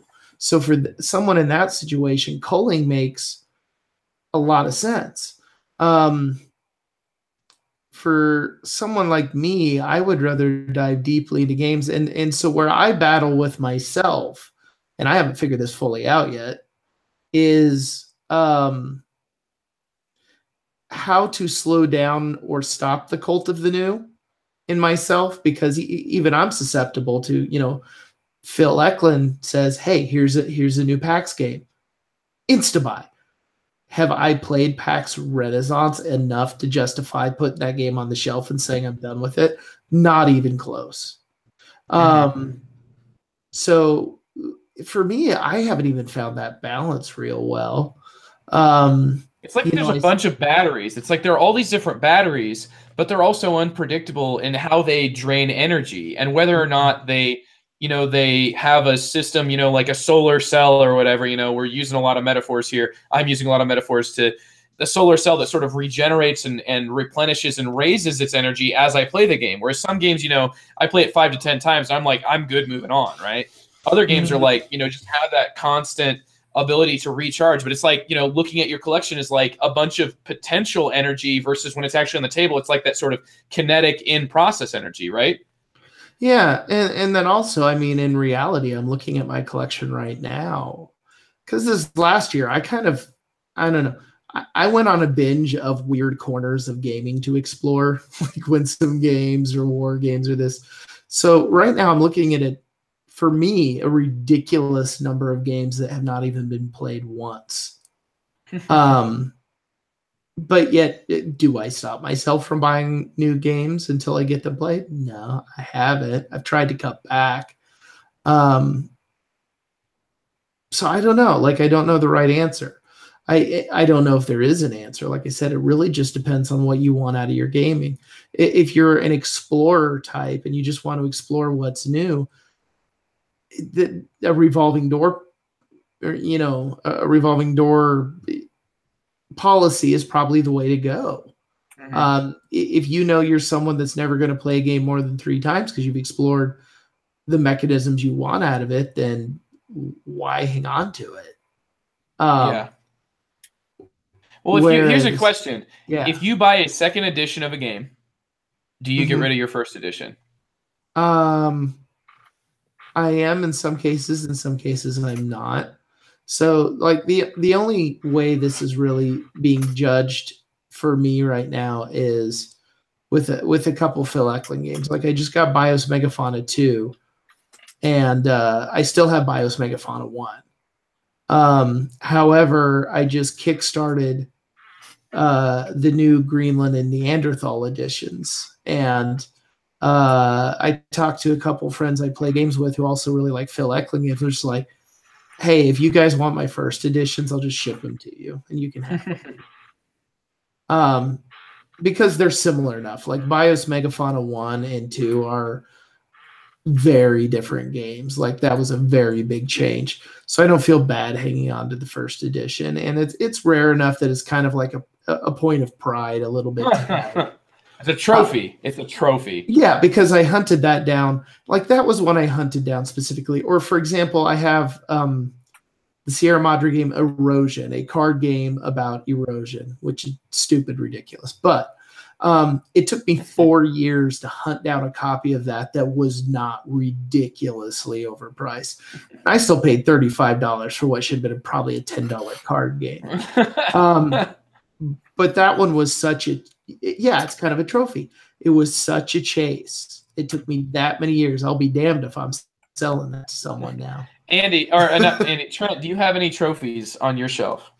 I'm thinking. Your old school Knizias, maybe? Well, a lot of those aren't that many old school. I don't know. My Avalon Hill 1830, but it's beat up. Dune, but it's also like a handmade version. When I say trophy, I mean a game that you own kind of like Andy does with Bios Megafauna, where he's not like, you're not necessarily planning to go back and play that, Andy. It's like you have a sort of attachment, you know, because of the process that you went through, or because of how it identifies you as being a part of, like, you know, this specific group, and it shows to what level that you are. It's almost like this is your cred as a heavier gamer, as a Phil Eklund fan. You have these all. I don't have a game on my shelf that I don't hope to play, or recently did have the hope to play. Okay, so you did, like, when you culled your collection, you kept it to that. My problem is I often overestimate what's realistic for me to be able to play. But everything I keep is because I have a serious, legitimate intent to play it, and I think I will, whether that's realistic or not. That's kind of a different. Actually, that'd be a topic for a good podcast. Anyway, is how much is too much or something? Like, I mean, I've binged on games way more this year than I'll. Like I said, my shelf of 2-play is ridiculous for the amount of time I have to play games right now. Yeah. Well, which is interesting, Andy, because, like, I'm sure that mine is probably larger, but, like, I don't know, to a certain extent, you know, like, what is it me versus what is it that I'm just not getting in the right environment, you know, and to what extent am I in control of that? It's an interesting thing, like, because when we do use a fairly similar criteria that I'm hearing here, I do think, though, that, Andy, yours involves a little bit maybe more personal identification with it. Like, I feel that current that you're talking about, but then, like I voiced earlier, that logical part of my brain tells me, no, you can't do that with these. These are tools. Like, you have to, like, just like you would if a tool got replaced by something better, you would get rid of your old tool and get that one if you needed it. Mm-hmm. So need is an interesting word, though, here. let's not bring that word up, because nothing's a need in this level. Yeah. No. Well, or you can think of it that, because for me, there almost is a need that relates to the completionism aspect. That's why I tend to get rid of it. If I'm not going to be able to play a system, I tend to get completely out of it, so that I have no drive to add to that completion. Yeah, it's like you need to go cold turkey from it. You just need to totally wrench yourself away from it, because I can sense, you know, that sort of being pulled towards a certain thing. So I definitely get where you're talking from, and I feel like all the currents you guys have talked about, I feel like, you know, there are pieces of those that represent my philosophy, and it's somewhere out there in the ether and still really being decided, and so much is dependent on, you know, at the current point, just like I want to improve my state. Like, I don't feel content being where I am with so many of these games to get rid of. Like, I really need to get on top of it, and if it's, I have that bad of a problem, that I really need to just stop buying games until I get rid of these games, regardless of whether or not I want a game. I need to, like, start sort of setting myself those you know, requirements. So anyway, thanks guys for this very enlightening discussion into maintaining and culling a collection. And let's go ahead now and hype some stuff out there. Let's go ahead and start with, first of all, Trent's problem with his ability to control his bladder on the seventh continent. Well, that depends, Joe. That depends. Okay, so I got Seventh Continent in the mail a few days ago off of the Kickstarter, and I got it mostly intending it to play solo, and I got it out and I opened the box and I'm like, wow, there are a lot of cards in this box. And I started trying to figure out how to organize them, and I didn't even get through the full organization process and like reading the rulebook before I was like, hey, look, 2.5 hours have vanished. And so I just put everything back in the box, and I thought, I am looking really, really forward to digging into this. But it turns out that I may need more time than that. I did kind of start playing the first scenario, and it just looks fascinating. It really looks like a soloable D&D in a box. I don't know how else to put it like that. That's what it really felt like as I was playing it. I don't know what to even compare it to. Mage Knight is not the right comparison, but I could see why people might make that. Just simply because of how it feels like an adventure in a box, but it's different. Mm-hmm. I'm looking forward to digging way deep into it, and I'm intending it solely as a solo experience. Mm-hmm. Solely solo, and as a soulless solo experience. I don't know if that's soulless, but no, I just soulless. That would be right up my alley, right? That's if I hear a game being described as soulless, I get like, ooh, it gives me, it starts to, you know. So what you're saying is you like Splendor. Actually, Trent, I started playing the Splendor app, and all that embellishment, I would have to say though, at its core, it still kind of feels like this is just recipe making the recipe making. It is. That is that game. It is soulless recipe making that they just threw a bunch of pretty pictures on and like poker chip components, and everybody was like, ooh, poker chips. I get poker chips every time I play an 18xx game, people. And a lot more. And that you actually get a game there rather than just collecting recipes. Okay, enough. Yeah. That's enough. All right, so for my hype, I'm going to hype the Splendor app. Checkmark by the Kickdown Splendor box and checkmark by the Tuesdays with Maury box. I'm done with the episode. Oh boy! Yep, I'm hyping Hunger Game Training Days. Oh, good. That game is bad. Hey, but okay, at least that's a game. Ooh, yo. Well, I'm certainly going to talk about a game here. This is one that I've heard mentioned. I believe it was mentioned in one of our chats for the Good, the Bored, and the Ugly Guild, which if you haven't checked out, totally be a part of that. I'm sure that I've got listeners here that are from that because I kind of advertised it on our guild, and we just had a very solid chat here with lots of viewers, and it's great to hear from you all. Anyway, I'm talking about a Knizia game that like I said, got heard mention of, but it's Taj Mahal. It's called Taj Mahal, and I've not ever seen the game. I've not had a chance to play it, but it's getting reprinted with what seems to be new artwork, and I think it's Z-Man that's reprinting this. So once you see it on the shelves, pick it up. Otherwise, it's gonna be gone. Good old Z-Man there for you.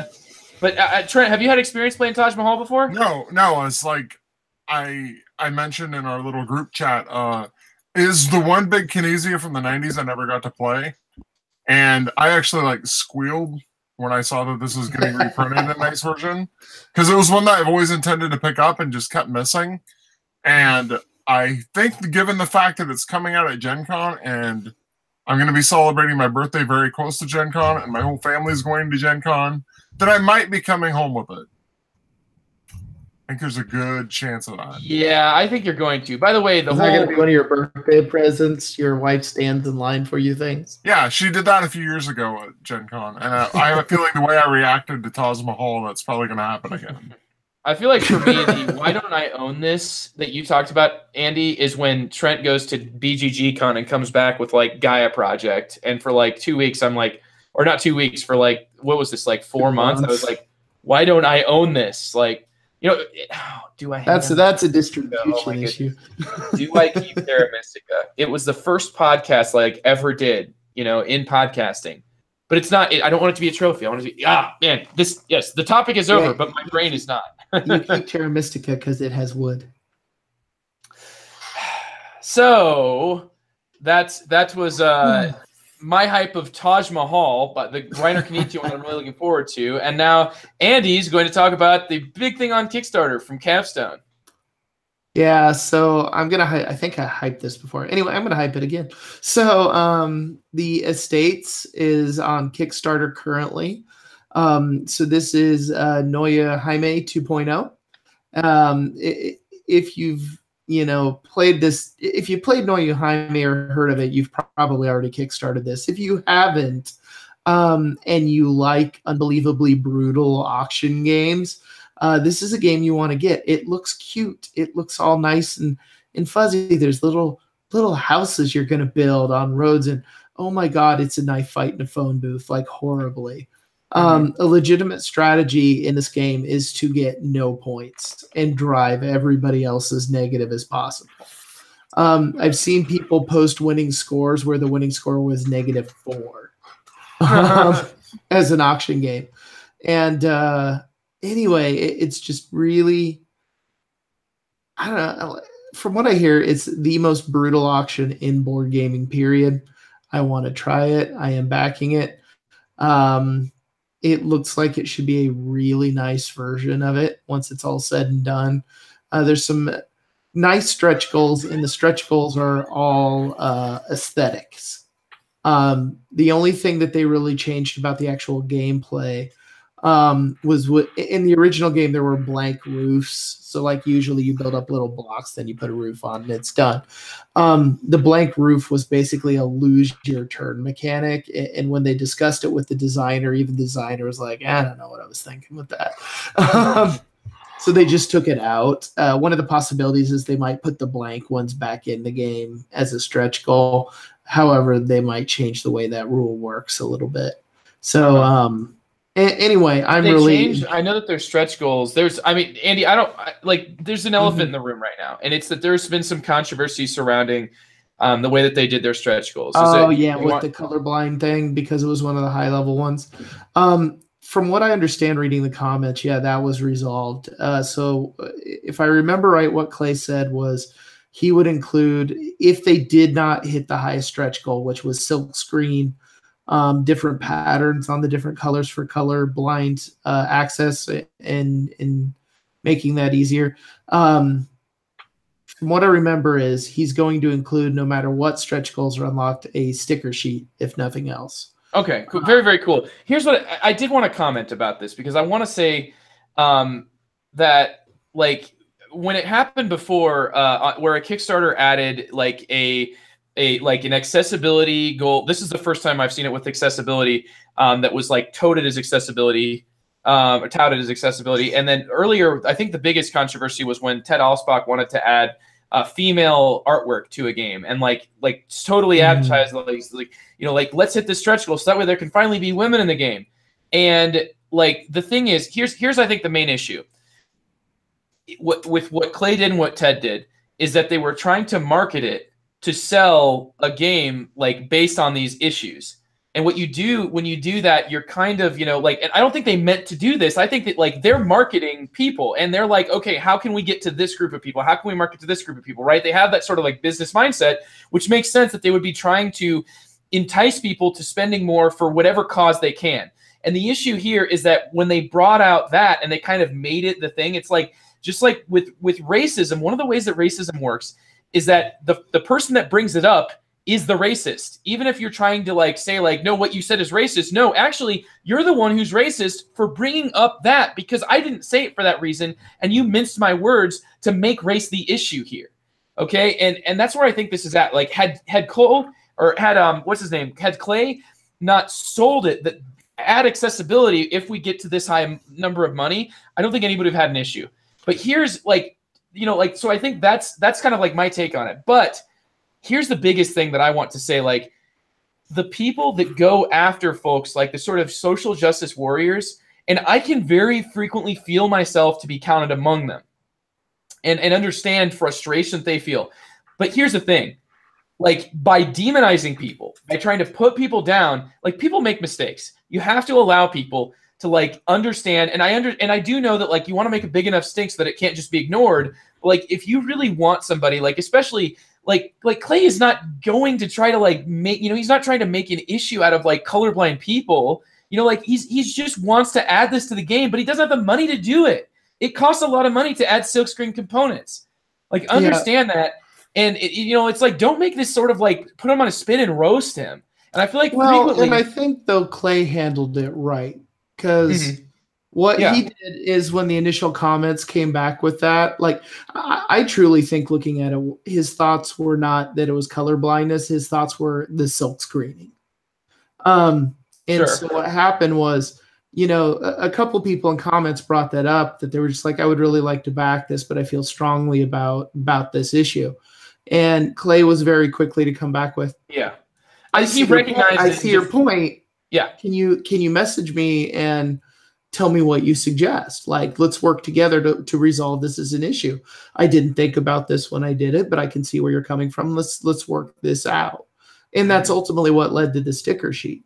So I think the only danger in that, I can see where you're going with, don't jump down their throat initially. I think that some people can be very hyper reactive. People were like outraged about it, right? And yes, like something felt weird to me. Something felt off about that being a goal. Like it didn't feel like it was right. Like in my head, like I thought, this doesn't seem right.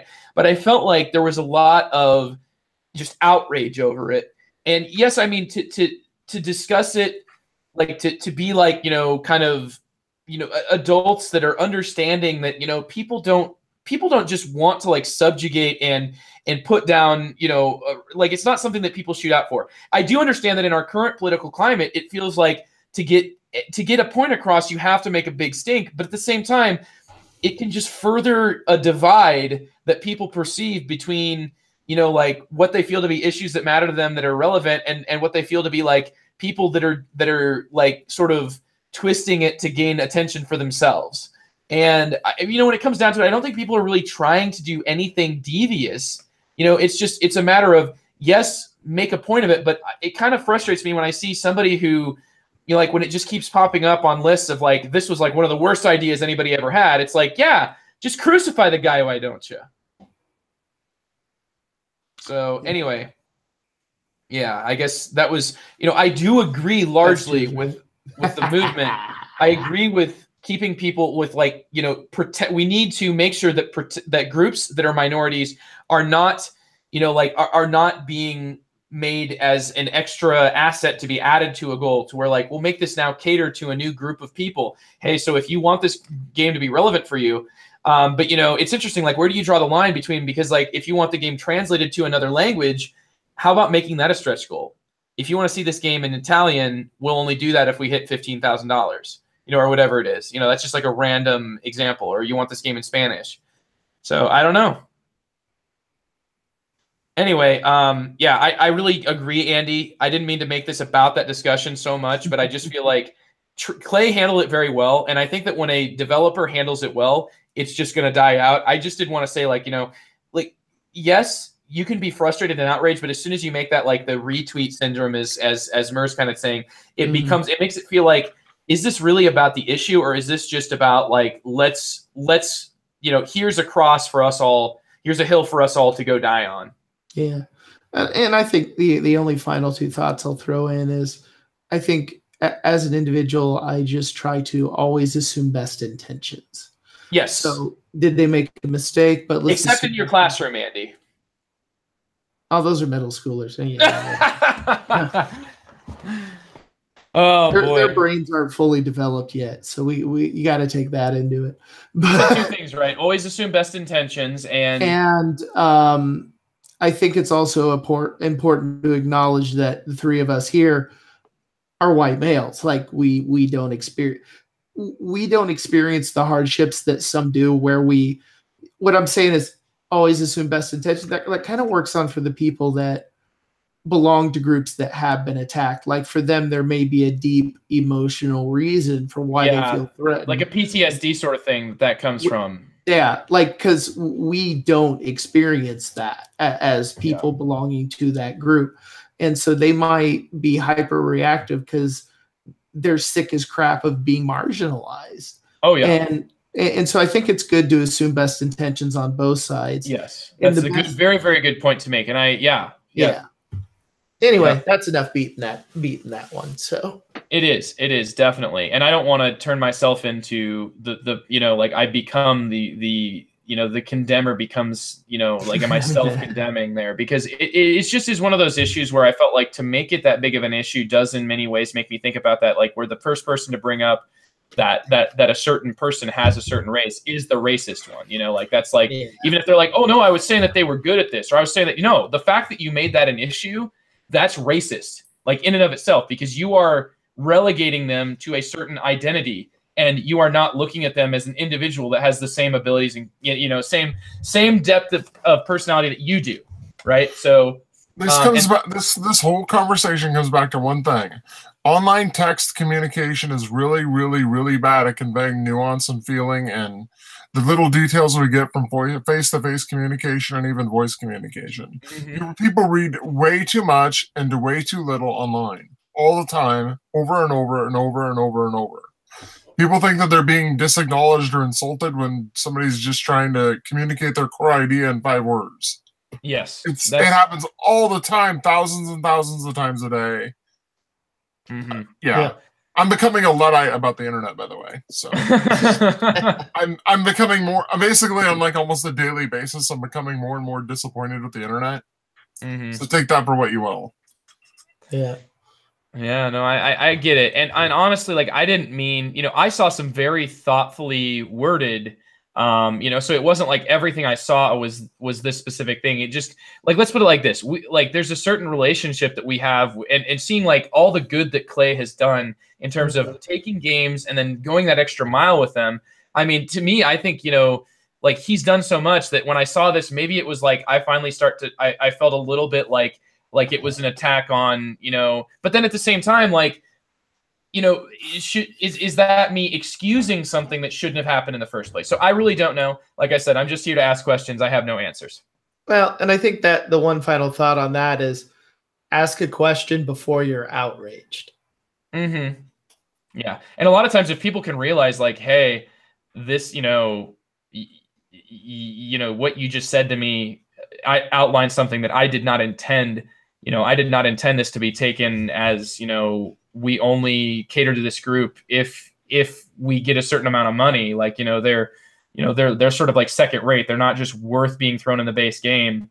I'm sure that wasn't the intention by either of those designers.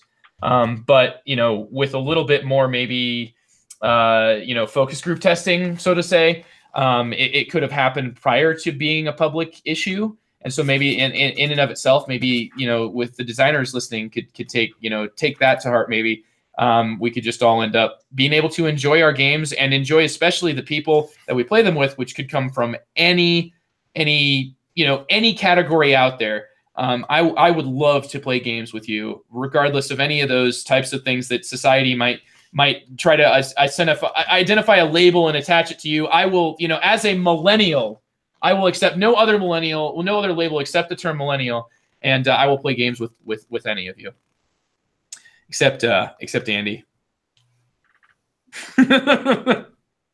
And people named Andy. It's a PTSD thing, guys. I'm sure everybody understands where I'm coming from. Hey, has any of you ever played Tammany Hall? Yes. Okay, do you think Tammany Hall is a racist game? I mean, it like race is a huge issue in the game. Like, you know, whether or not you've got like the groups are identified by that. Like Keyflower could have been kind of like that too, but because it's historical and because it's like based on this sort of actual historical sort of grouping that these, you know, that was kind of done naturally, and that kind of happens. Like, is it something that shouldn't exist? You know, where you're the people that are, you know, I would say here's the thing, like, you're not specifically like, you know, keep this part here, keep this part here. It's just like, you know, that their nationality is an element of the game, just the same way it was in that time period. I don't know, Trent. What do you think? I feel much the same way as you did. It's trying to capture a historic period and make it understood through game mechanisms, and I think it does that well. I have a hard time viewing things like that as being strictly racist. I think because it's not glorifying the separation. It's just like, this is an element that you have to react to. It's not like here's a Confederate war hero that was put up like in the 1930s, way after the Civil War. Yeah, I think I give historical games that are trying to really dig into the realities of a period a pass on some racial issues. I think if you try to make something equivalent to Tammany Hall today and did it about like school integration or something, you'd be in real hot water real fast. You know what I'm saying? For sure. Yeah. Yes. If you did like a Brown versus Board of Education game that was about like integration, unless you were specifically working towards integrating schools, if it was like a cooperative game, it could be handled. But I don't think, like a competitive game about the Holocaust, a competitive game about like, school desegregation, like these are just not things that you don't want to put people in control of like. I think if it's obvious, I mean, if you sit down and look at a game and it's obvious that they're trying to convey an idea using game mechanisms, and they're not doing this to like promote like negative stereotypes. And sometimes that can be a funny line, but I think as long as you're trying to be on the right side of it, I don't view it as racist. I just brought that up because that was actually a discussion I had with someone recently, and it seemed to kind of relate to what we were talking about in a way. Yeah, no, it makes sense. Tammany Hall would be a racist game. I didn't think it was. So no, I don't either. So I can't say exactly. I should stop development on my game about gun rights. I don't know, Andy. That's just a hot topic. That's not like the thing is like you're not talking about a specific like it's not like a protected group. So I mean, it's like you could go ahead and make that a game, but it would be a heck of a messy topic. And I wonder if the game would you'd have to reflect that. PAX. Yeah, PAX rifling squad or rifle squad. I don't know, man. PAX ends up in brawl in game. Yeah. Oh god. Oh, if it just ended in a brawl, it wouldn't be so bad. It's that we have guns that are just essentially like it's easy. It's just a press of a button to make all of your problems go away, or all of your problem people go away. So, yeah. I don't know, man. It's the thing is, this is solve the AP problem real quick. Yeah. I mean, I'd say that. All right, moving on. we did. This is an interesting way to sort of like even it all out. I do think that there is like a way that we all are in this together, right? We're all part of the same team here, and to make like sort of moving forward the idea that everybody has access to games and that every group should have the appropriate access to games. Is definitely like one of those core ideas that I think can help bring us together. Any sort of homogeneousness in like in marriages, it should be really, really, like when I say homogeneous, I mean like, people marrying their relatives, which is really bad. Just like I think a culture to a certain extent, if it tries to do that, we've seen that it's the diverse cultures that seem to continue to flourish and thrive. And just the same way with like, just moving forward progress, diversity breeds that. So I think, we have common ground. It's our job to find it. Board games are a great way to do it. What do you guys think? I'd agree. I'd agree for the most part. Yep. Mm-hmm. Board games are how I figured out I was an extrovert. I just needed a context that I understood the rules. All right. Well, it seems like this is a good stopping point for us to wait until next week to continue, I guess, the ever-going crusade here to keep everybody together and everybody together at a table, and to somehow get that darn game that's been sitting on my collection all year for the last 2 years to finally get that thing played. So hopefully that all makes sense to you guys. I've been the host of The Good, the Bad, and the Ugly, Joe Sound. I've been joined by Andy Dennison. Thanks for being here, Andy. Thank you. Good night, everybody. Trent Ham as well. Good night. Tuesday. Good night. And is there a Tuesdays with Maury good night quote? I don't remember, not off the top of my head. No. Join us next week as we review mouthwashes. It'd probably be a little bit better than we were talking about before the episode here with adult diapers. Okay, so. Wintergreen or mint? Well, it depends, man. You also got the type that stings and doesn't sting, and then sometimes when I try to gargle with it, it just like bubbles up and just covers my entire face before I can even really get much of anything done. We should do a mouthwash tasting as part of the episode. Mm-hmm. Yes, and then we should consume a certain amount of it, just to test how toxic it is. Yeah. This has been this week's episode of The Good, the Bored, and the Ugly. Have a great week of gaming, and catch us next week on The Good, the Bored, and the Ugly. Good night, y'all. Thank you so much for joining us. It's been an awesome time. Sorry you missed out, Luke. We'll see you guys next week.